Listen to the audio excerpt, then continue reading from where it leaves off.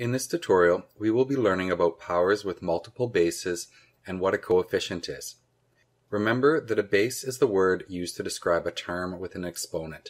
A coefficient describes the number that comes before a variable.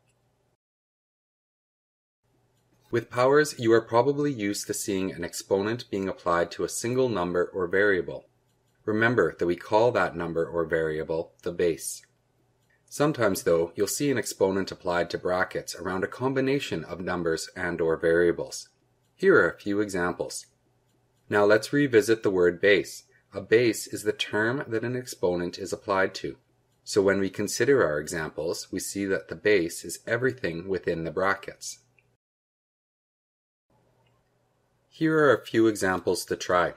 Identify the base in the following. Press pause, and when you are ready for the answers, press play again. You can see, after identifying the bases here, that you can have bases with a single number or variable, or any combination of numbers and variables. A few of the examples we just looked at had a number followed by a variable. The word coefficient is used to describe this number. A coefficient is used to describe a number that comes before and is multiplying a variable. Here are a few examples. It is important to note that a coefficient must come before the variable and be multiplying it. If we look at the example 3 plus x, we have a number that comes before the variable, but is not multiplying it. Therefore, it is not a coefficient. In the example 3x, though, the 3 is a coefficient.